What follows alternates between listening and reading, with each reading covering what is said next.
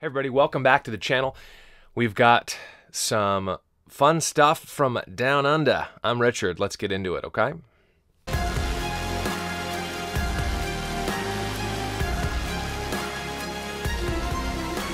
All right, this comes from Woke Preacher Clips. You might know that channel on YouTube.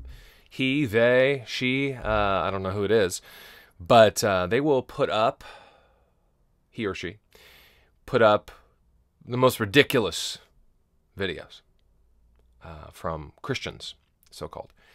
And this is from Australia, Michael Bird, who's an author. I've actually read some of his work. It's pretty good, actually. So I don't know what's going on here. And this isn't necessarily a woke thing per se, but when you have problems, Woke Preacher Clips just posted. Look at that. When you want to curry favor with the world, that's the problem. And we're going to go ahead and examine this a little bit and bring some scripture to bear, drag the feet of Michael Bird to the fire, as well as the homosexual activist as well, and drag him over to the fire of the gospel, and we'll go from there. But let's go ahead and just play this, and we'll look at it, okay? 2017 Australian Christian Lobby Conference. Now, as a homosexual atheist, I'm melting.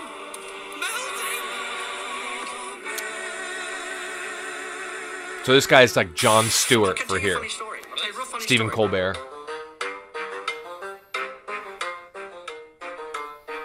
I taught religious education to some students, and I asked them a very provocative question. I said to them, did Jesus ever have an erection? Did Jesus have an erection? I believe he did. Multiple erections? Throughout the course of his life. Would he have an orgasm?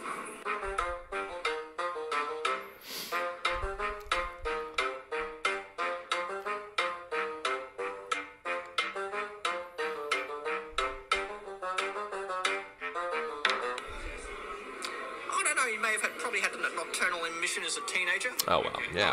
We all have. Would he have helped that along if he was a red-blooded normal man?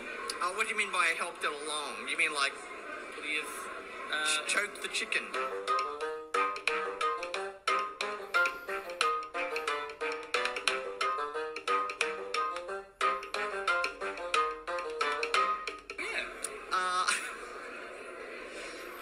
I don't know about that much. Just to be very clear, you brought up Jesus and erections. I want to make that very clear. I know I'm from the godless ABC, but that was your call.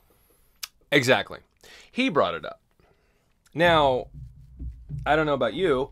You might be thinking, well, yeah, why are you talking about this? This is ridiculous.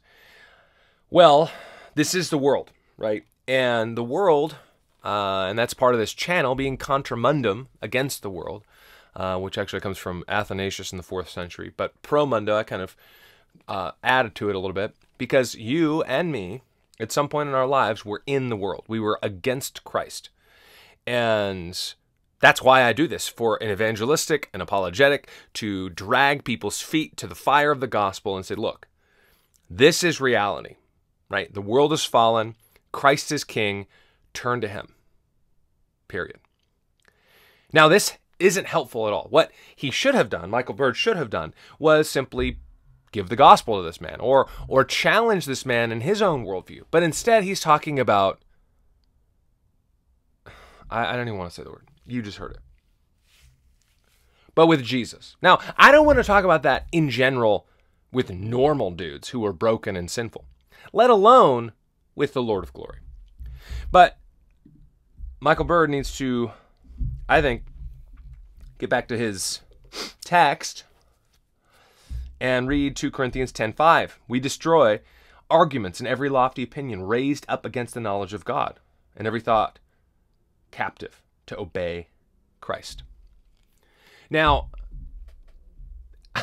this isn't obeying Christ. This isn't taking every thought captive at all. Certainly not. Now, this is obviously the goal, and we don't always do that, and that's why we need Jesus. That's why we need redemption and forgiveness of sin, because we don't take thoughts captive, do we? We sin. We sin against our children, our wives, our bosses, whomever. Ourselves, the Lord, of course.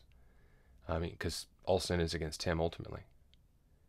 But what we need to do is be against this nonsense, because then he just opens it up more. Oh, did he choke the chicken? You mean that? And then it's like, oh, he's getting backed into this corner, and it's just stupid. Why?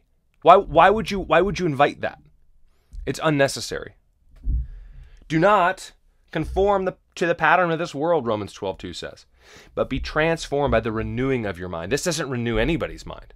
This takes your mind to the gutter, as they say.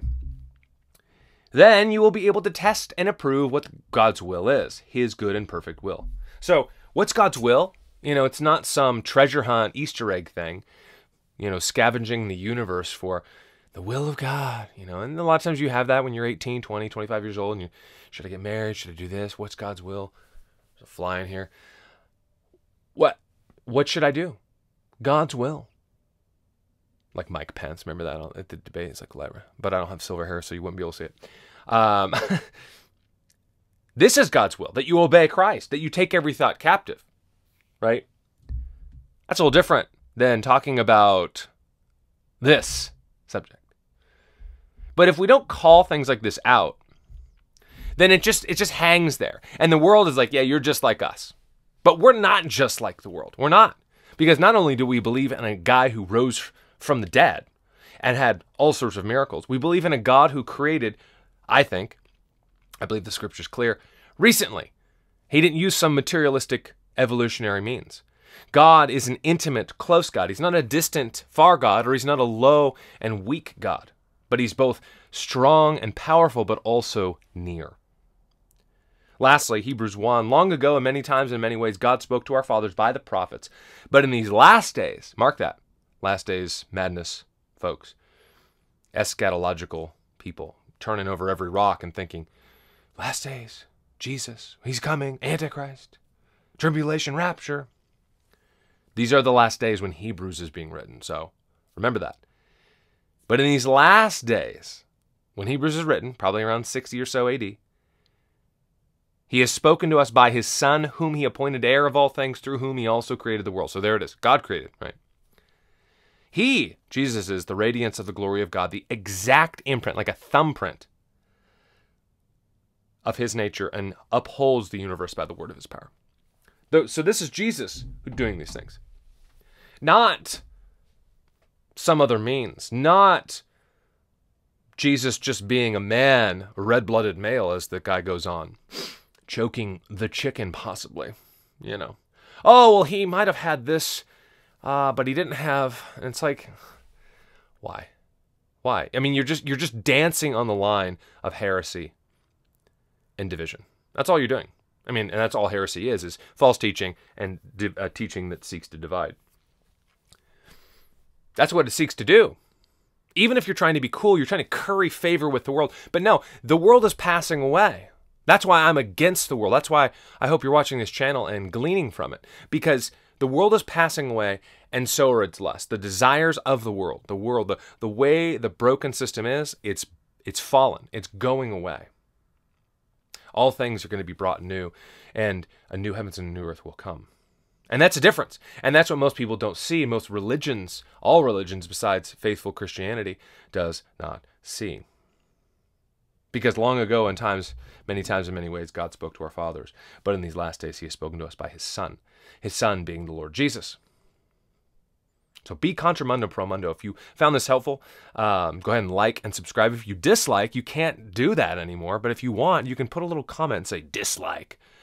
I appreciate the feedback.